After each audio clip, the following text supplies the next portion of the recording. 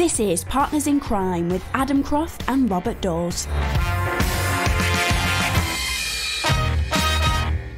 Hello, Partners in Crime, episode 140. Hello, Bob. Happy birthday. Well, thank you very much indeed. Thank you very much indeed. Yes, a year older yesterday. Star Wars Day, as I realised that my birthday is now called, which is ironic in the Daws household because I've only had the pleasure of watching the films, never being in them. So, yes, that was yesterday. I had a lovely time. Amy sport me silly. But back to reality today, and here we are podding, which is very pleasant. We are the morning after for you. How is the head? It's still on my shoulders, which I always take to be a very good sign. I'm a little blurry, as I've found out. I sort of, for every half hour of energy I put into something, I seem to need half an hour to recover these days. But there we are. The sun is out once again this morning here in mid-Bedfordshire, and which is very nice because we had a storm. We've had 2 days of high winds and wet weather and goodness knows what else. Very inclement weather. So my birthday was spent indoors with the heating on. But today I'm going to venture out into the sun and see if I can get some free vitamin D going. So how about you? Did you have a lovely week? I did. It's a rare occurrence for me, but I've actually not had a drink since the weekend, actually, since Sunday. So I wanted to try and get a contrast with you as much as possible. See if I can be the chirpy one this week. Yes. Well, I think you'll probably succeed that normally. You don't need to actually give up alcohol to be a little chirpier than moi. Oh, I don't know about that. Well done. I mean, that's fantastic. Have you had no side effects? Have you not had any sort of withdrawal symptoms from your glass of red or your pint of fine ale? Only one. I found it's given me an overwhelming craving for beer. There we are.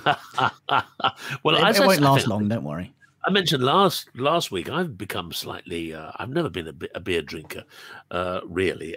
There's nothing quite like a nice cold, wet lager at the back of your throat on a hot summer's day or abroad or whatever. But I've never really been drawn to it. But I have actually lately been drawn to no alcohol lagers, and they've really done a splendid job. So that's what I have a drink when I don't want to have any assault on my liver. So yeah, well done, congratulations. That's quite an achievement. When are you done the pub tonight, or are you at home opening a bottle of? Well, no, this is the issue, isn't it? The pubs are open, which is lovely, but you've got to sit outside and the weather's absolutely dreadful. Although the last drink I did have was in a pub. I did actually venture out to the beer garden on Sunday. The weather was lovely. I did have a friend who was free as well and wasn't actually busy that day, which they all seem to be working every time it's nice weather. Although I suspect what they're actually doing is all going down a different beer garden together without me. There we go. Yeah, well, that's paranoia.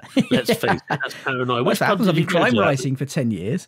Out of interest, the one up the road from me, the other direction from your house. I didn't want to accidentally bump into you, so I turned left. I don't know where that is. Is it the Bumblebee or the Blackbirds? No. Oh, yes, the Blackbirds, yes. It was the Blackbirds. Yes, much closer. Yes, well done you. Well, what a week. What a contentious week. What an exciting week. Goodness knows, we managed to spend most of last week talking about Line of Duty, and it seems that the United Kingdom has spent most of the last week and actually most of the last month talking non-stop about Line of Duty. But the last episode came out on Sunday in the UK, and it's very hard to have this conversation without certain spoilers. So if you haven't seen it yet and you don't know anything about it or whatever, then please fast forward this podcast till we get on to other subjects. But I think Moriarty's going to. I was going to say Moriarty's going to put a link in the show notes or a mention as to what time you can skip to if you're watching or listening to this now and you don't want the Line of Duty spoilers. Moriarty will pop a little time stamp in the show notes to let you know which point you can skip to be safe. But yes, we have two contrasting ideas. We agree in certain areas, and we sort of don't agree in other areas. So why don't I, hand you the floor? Tell me, what did you think about the grand finale of Series 6 of Line of Duty? Well, anybody who's followed me on social media or was looking at my posts that were coming up late on Sunday night, after those drinks, I hasten to add, will probably know that my thoughts weren't entirely positive. And with the passing of a few days since, it's not really changed, I'll be honest with you. It very much felt to me as if that wasn't the intended ending. I know he's saying it was and had planned it ahead. Yes. But I just can't see that. It felt a very cut and shut. We normally get 6 episodes, and the last one is an extended 90-minute episode. That didn't happen. They split it over 2 60-minute episodes, and we had an episode 7, and those 2 episodes seemed completely at odds with all the others in this series and in the other series. So there was a lot. I mean, when they ended episode 6, I said to you, didn't I, there's going to be a hell of a lot to tie up in episode 7. Yeah. There's a lot of loose threads that got to be tidied up there. And it was going to be a challenge for them to tidy up all of those. I was very disappointed they didn't seem to tie up any of them, and they introduced new plot threads in the last episode that still weren't resolved by the end of the episode. It seemed very strange. I can only assume there was some last-minute change of plan, because we know Jed Mercurio's writing is absolutely superb. We've seen it on everything he's written. We've seen it on 6 series of Line of Duty. We've seen it in the vast majority, even of this series of Line of Duty, and then it just fell flat on its face, and I really don't know why. It just doesn't make sense. There's something else there. Well, I did know what my initial reaction was the same. I said it was a bit diddly-do. It left me a little flat. I've sort of revived that in a way. But to pick up the point that you've just made about it being a strange ending, perhaps you don't know that in actual fact they recorded a few endings, different endings, in order to make sure that the word didn't come out from any of the crew or anything. Because, television these days, as I mentioned last week, is paranoid. It's like the White House or Parliament, paranoid about, the story breaking out and surprises being spoiled. So I wonder whether he chose that ending nearer to transmission because he took on board responses and various other things. He doesn't need to. He's Jed Mercurio. He can do what he likes. But so that may be one thing. I did also find that it was it didn't answer.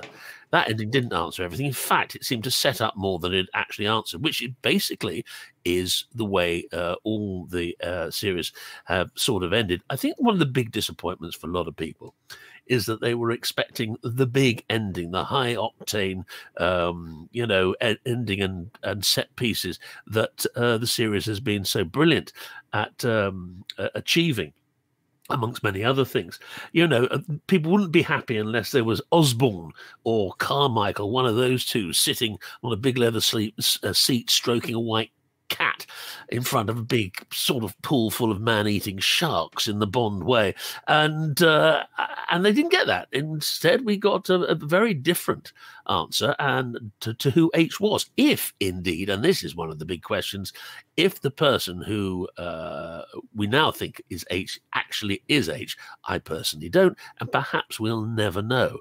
But it was a little underwhelming, and it was interesting to see the actor playing Buckles sort of having to defend himself, not himself, but defend the ending of the program, because people said it wasn't interesting enough. Well, I don't think I think he was terrific in the part, and he actually played a blinder. And I think if you look through all the series, Jed Mercurio has played due diligence to it. I mean, he set up clues that Buckles was involved, but so he came back and said, there we are. That proves that. That proves that. What about, letting Caddy talk to, what's his name, the OCG gang leader, Terry, and all that sort of thing. So it's all there. So he can put his hand on. He's done his job. But the thing is, people didn't like the person who turned up to be H. Not the actor. He was marvelous, but the character. I don't think it's so much that. I think it's. I mean, yes, it's kind of logical that it's him. It's kind of almost too logical, in fact, because he's the only flipping officer who worked on both the cases that they were looking into. there's so in fact it's almost too convenient and too obvious, but he was discounted because, and it's fine it being him, and I like the realism of corruption isn't always one big head honcho, and it's kind of it's endemic in the system, and a lot of it's not necessarily deliberate. It's just kind of ingrained and systemic corruption, which is fine. Not and villains necessarily; they're just cowards falling as the line is falling upwards. And this is realistic, and this is how it works. But to only introduce that possibility and that concept at the end in the last episode, I felt was a bit of a cop out. It's being built up that there are these big head honchos, and there's 4 people running this, and somebody at the top, and there's a proper organized network, and to then find out that the whole premise of the 6th series was never actually there in the first place. That I think that's where people feel a bit disappointed. I don't think the ending necessarily is the issue, it's the fact that it's so at odds with everything that was set up before it. Well, yes, I and a lot of people have commented on the fact that it's the ending was, so they didn't quite believe that the Buckles was capable of doing what he is supposed to have done, and I don't think I do. And I agree with you. It's real. That's what life is like. Unfortunately, criminals are not necessarily big, showy arch villains that we normally come across. They can be very ordinary cowards in the corner who actually create havoc. But I think one of the main things is with Line of Duty, it is always, always, always been entertaining. And Gemma Curio is well known for these amazing plots and his ability to manipulate them, and that's the way he works. I mean, some might say that he's actually more plot heavy than character heavy. I mean, he doesn't necessarily go into any great detail about anyone's lives. Okay, we know that one of them's got a bad back, and the other one has sort of left money that he shouldn't have done in an attic, and all that sort of thing. So, but we don't really delve very far behind the characters in the way that maybe other series do, like Unforgotten Chris, where we really get into the family, other problems and difficulties which influence their work, although that's still plotted. So that's one thing. I don't think, I'm going to say something now, I don't think it was necessarily helped, and this is the only real criticism I've got. Yes, it wasn't a wham bam, extraordinary ending.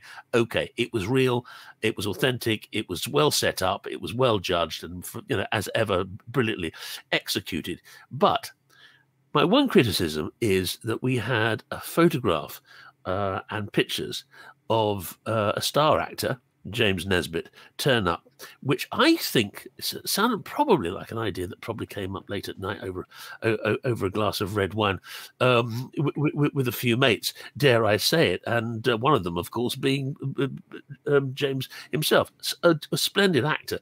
But I think that was the first time that the series went out of the bounds of that sort of writing, because it focused on a star actor. So we became absolutely convinced, lots of people became absolutely convinced that he had to be coming back. There had to be the big scene. He had to be resolved. And it really wasn't. Now, had you used maybe a less well-known face, or if you were looking for a well-known face, possibly, and I'm no writer in that respect, but you brought back Nigel Morton. Remember Nigel Morton, David Morrissey, the one who actually ended up, being bent, but actually retired on a full pension and a disability pension, which he didn't deserve because he didn't need a stick to walk on. Now, that would have been believable that he'd retired and he was maybe in Spain, he was coming back, whatever.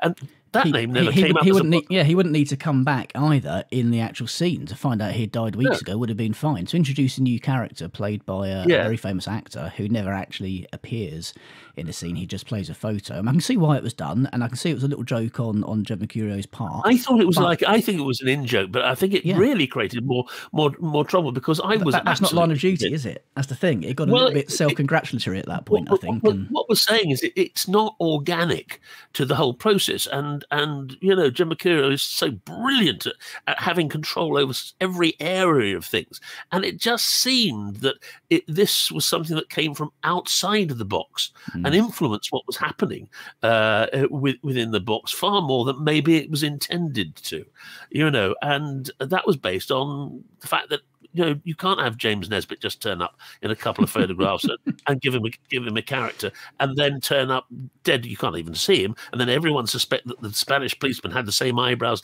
and he went down this rabbit hole, which is great, but it wasn't an authentic red herring, because it took on proportions which were greater, and I think that led to possibly us taking the eye off the ball of the more authentic ones, like Buckles or whatever, the more ordinary ones, because he'd set that up. He may have wanted to do that, but I don't think that was absolutely integral to the whole process of the series as we've seen them, and it seemed a bit of an in-joke that, to my mind, was about the only thing that backfired. And saying that, it's easy to knock it. Expectations for this show are huge, and responsibility for this extraordinary success. Let's face it, 12.8 million viewers. It's a huge success. The BBC really want more. It hasn't been commissioned, which begs all sorts of other conspiracy theories. And I think I mentioned last week that I wouldn't be surprised if there weren't any more at the time. Well, I think there needs to be. I think there needs to be, but will it? Certainly after the response of this, and maybe he's got other fish to fry. He's had huge successes with his other series and setting those other things. I mean, I could see him quite happily and having the process to actually get to grips with a big scope series of 20 episodes, show run on a big Netflix or something like that. Doesn't mean it doesn't, when I said international last week, I meant probably with a huge scope. Maybe that's where he might be going. This is pure conjecture, and it's none of my ruddy business to tell the truth. Who knows? I would love to see another series. Lots of people will, but I'll be very surprised if he actually doesn't take the John Cleese, Ricky Gervais route and say, "I'll tell you what, that's the canon." And I'm not going to go any further. Yeah, but they were rounded and finished, and this doesn't feel it. We still don't know what's going on with Osborne. That was built up for 6 series, and then just that was another red herring again. The Thirlwell thing, as you've already mentioned. I mean, Buckles obviously wasn't even involved or aware of what was going on there if he was posing as him online. Who is Joe's dad? You don't introduce in the penultimate episode that she's wrong about the identity of her dad, and then not tell them who it is. I mean, what was going on with Well, it was suggested it was George Costigan's character, doesn't it? That he'd sort of, I mean, this is another thing that I think is interesting. I've never known a series where you benefit so much from actually having followed in detail every single one.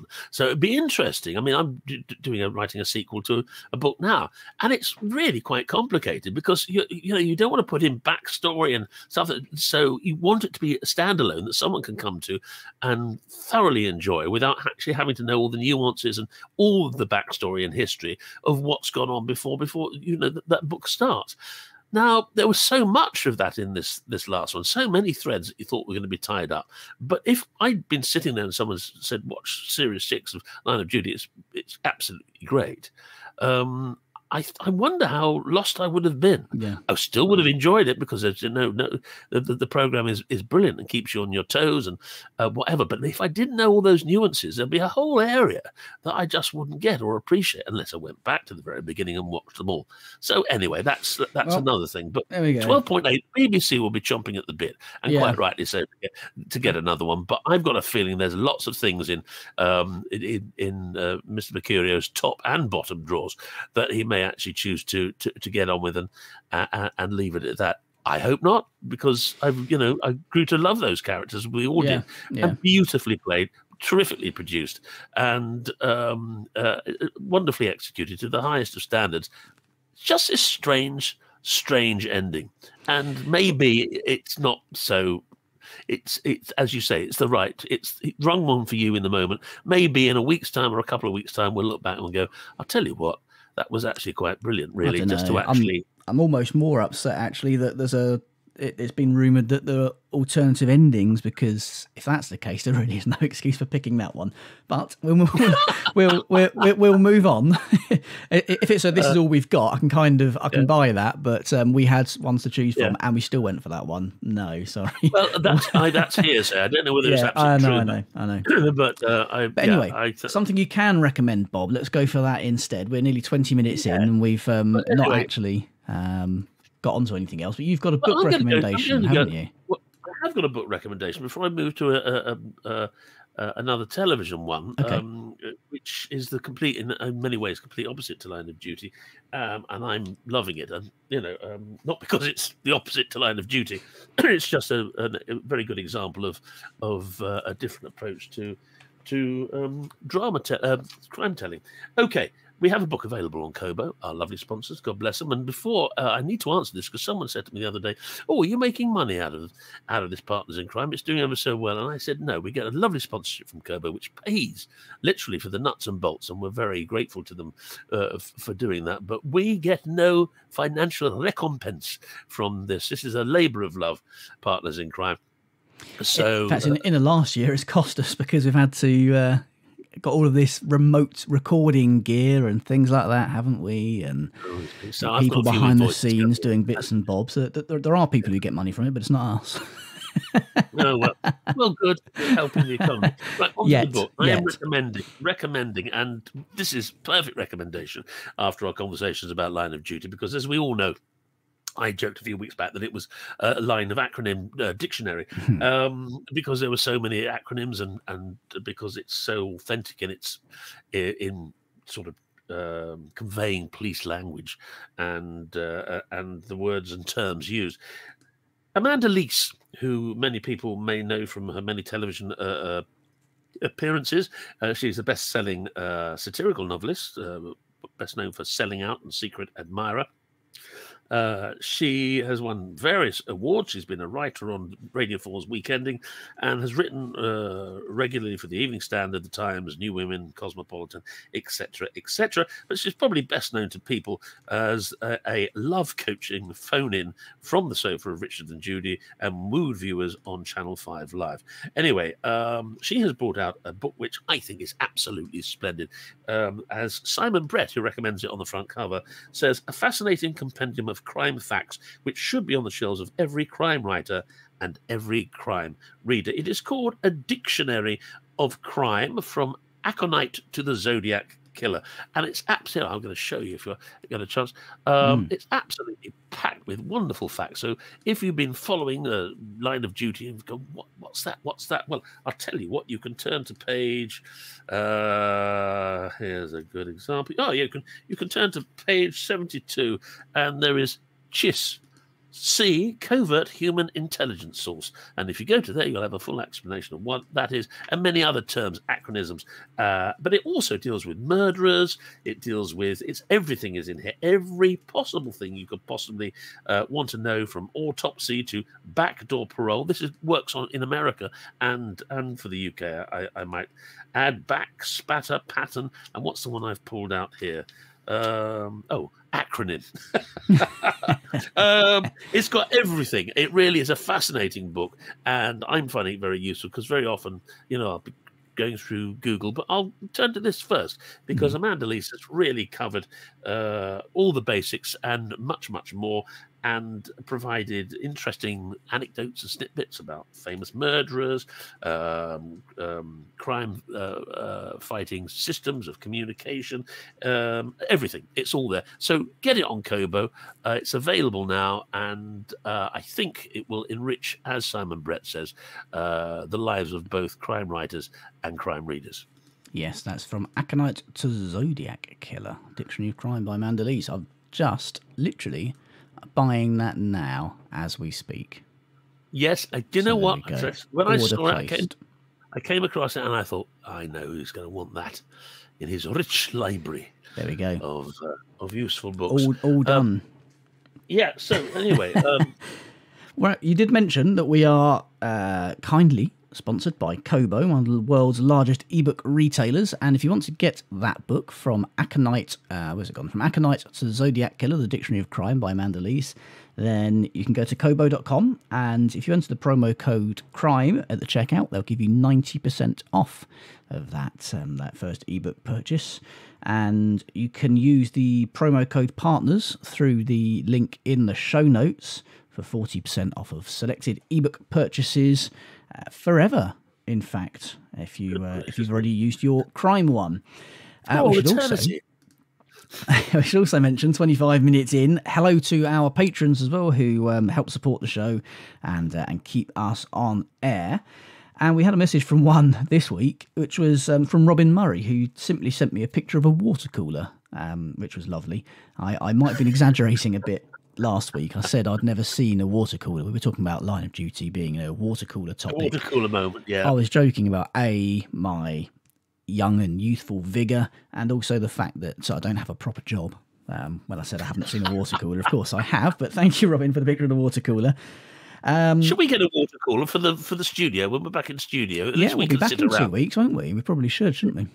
Yeah, God, I'm looking forward to it. As long as it's nice and quiet. Patrons... So, thank you, Robin, for that photograph. I, of course, know what one looks like, but though I haven't stood next to one for any great length of time anyway. Thank you. Keep the pictures coming. And whatever you happen to think about the show, we'd like pictures to actually suggest what you think about us. That's really draw some pictures, send those in. But our patrons do get early access to every episode. I should say they get to watch it in full HD video. I do apologise for that, and they get access to an extra bonus episode each week, Partners in Crime, Arsenic and Old Lace, which we record after the main show. And you also get a free book of the month every month. We are now in May, and I mentioned it on last week's show, but this week's free book of the month is The Concealers by Janet Pywell, the first Rhonda George thriller. It's a brand new book, which only just came out in March, actually. So if you want to get a free copy of that, and if you are a Partners in Crime patron, log into your Patreon dashboard. You should see the post there that was put up this weekend or last weekend. And if you're not a patron, we'd love for you to join us, join our growing gang. You can follow the link in the show notes or head to patreon.com/Partners in Crime podcast. Right, Bob, do you have anything else there on your list? I do. I just want to get this one into the main thing. As I say, a contrast to the brilliant Line of Duty. This is Ewan Ferguson in last week's Guardian, an article I found because I started watching, I think, just a superb new series on Sky called Mare of Easttown. And it stars the wonderful Kate Winslet. So this is what Mr. Ferguson says about it, and I absolutely heartily concur. Mare of Easttown, Sky Atlantic, completed despite lockdown snaggles over the past 2 years, manages the most remarkable of things. Though it is set in modern times, it time shifts us, devoid of CGI or props or an actual time machine, straight back to the Pennsylvania of the 1970s, of the Deer Hunter, of Billy Joel's Allentown. Despite Reagan, Obama, Trump, it really hasn't changed that much. Sure, there are cell phones, there's an internet, but mainly snow, lonely bars, and shavings of a living, the grinding of hopes. All of this and so much more is captured with triumph, as is the constancy of poverty. So, small town, US of A, and not one, but suddenly 2 murders to solve for a grumpy, dowdy, divorced everywoman, a young granny to boot with family issues, some urgent, most of them tiresome, and a new limp after an ill-advised chase. Played by the beauty who was Rose in Titanic, Kate Winslet has indeed grown up even since her last decade-old TV appearance, Mildred Pierce, and is exuberantly unafraid to show us she has. This is nominally a detective thriller in 7 episodes, released weekly by HBO, thankfully, which means we have to wait. In truth, it's a story, as all the best stories tend to be, about not crimes, but people. Their infinite variety and teensy jealousies and gripes and sudden forgivenesses, and as such works on every level. At the same time, crucially, it works on a basic whodunit level. As ever, my suspicions fixate on monobrows, zealots, teetotalers, priests, and a weirdo, self-denying gym-fit jocks. Don't really know what that means. Awards will follow, surely. And I absolutely agree with that. It's only April, yet I predict with confidence, but my suspicion is that the likes of Winslet, creator Brad Inglesby, and director Craig Zobel know they have made something splendid and that will be reward enough. I think we're absolutely hooked with this show. It's wonderful. And as I said, and I didn't mean it in criticism, if you watch Line of Duty, you are thrown into plots and plot twists and with brilliant execution. Sometimes at the expense, possibly, of character, although we learn to love the characters in that show too. This really does deal with the characters, and although there is the plot, there is the murder, it's coming deep within the everyday problems and long-term problems and psychological problems and poverty problems of its central characters. And at the centre of that is Kate Winslet. And I have to say, I saw her in Titanic, but I didn't see Mildred Pierce, and I've seen very little of her work. Not because I didn't want to, I just haven't. And to me, she's just a revelation. She's absolutely sensational. She gives an extraordinary, many-leveled performance, and unvain. There's no pouting. There's no, you don't suspect that the makeup has been applied and the hair done just seconds before each take. No. This is just an as-it-is performance. And she's brilliant. I can remember years ago when she was working with the great Emma Thompson. And Emma Thompson said that she found this, she was working with this young actress, Kate Winslet, and she was saying she was just the best actress she'd seen, in years and years and years. And now, coming to a little more maturity, you can see that Emma Thompson was absolutely right. Kate Winslet is at the centre of this piece of drama, and I can't wait for the next 4 episodes coming out, very much like Line of Duty, every single week. None of this binge watching, there's plenty to watch and binge on the television, but you have to just eke your happiness and your experiences of this series out till its end. So there we are. That's Mare of Easttown, as described by The Guardian's Ewan Ferguson. And I beg you to watch it if you haven't already started, because your time will be well spent. Lovely jubbly. And just before we go, I should probably mention which was going to be my lead news story of the episode. He starts on 32 minutes in. The winners of the 2021 Edgar Allan Poe Awards, which honour the best in mystery fiction, non-fiction and television published or produced in 2020. The winners were, for Best Novel, Gin Patrol on the Purple Line by Deepa Anapara. Best first novel by an American author was Please See Us by Caitlin Mullen. The best paperback original was When No One Is Watching by Alyssa Cole. The best fact crime is Death in a Mud Lick, a coal country fight against the drug companies that delivered the opioid epidemic by Eric Eyre. Best critical or biographical book was Phantom Lady, Hollywood producer Joan Harrison, The Forgotten Woman Behind Hitchcock by Christina Lane. Best short story was Dust Ash Flight, Addis Ababa Noir by Marzo Mengiste.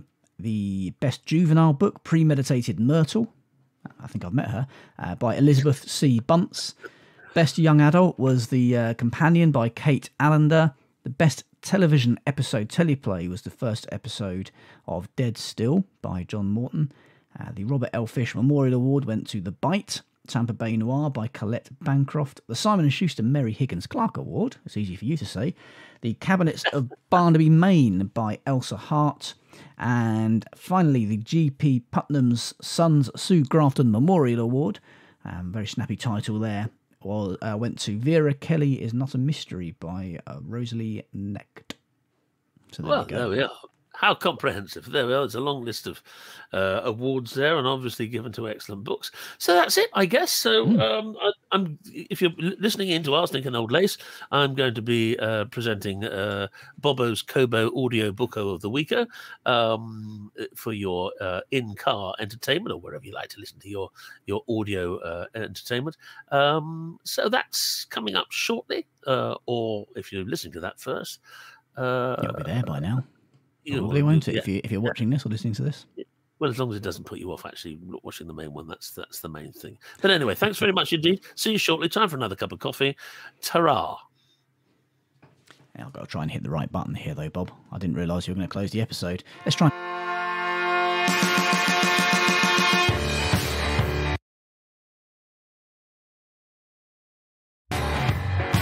Partners in Crime was presented by... You know what, that went so well, didn't it?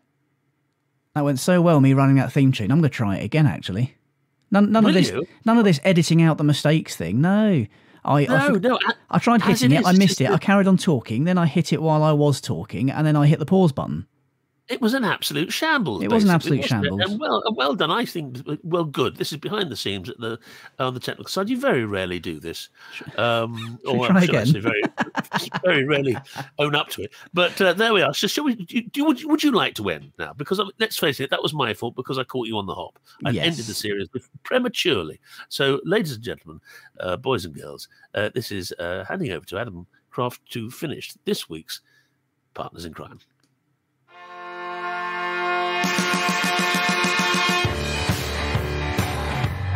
Partners in Crime was presented by Adam Croft and Robert Daws and produced by Adam Croft. The theme tune was by the Caesareans. The Partners in Crime logo and imagery were designed by Stuart Beisch. Partners in Crime is sponsored by Kobo, your favourite local bookshop, perfected.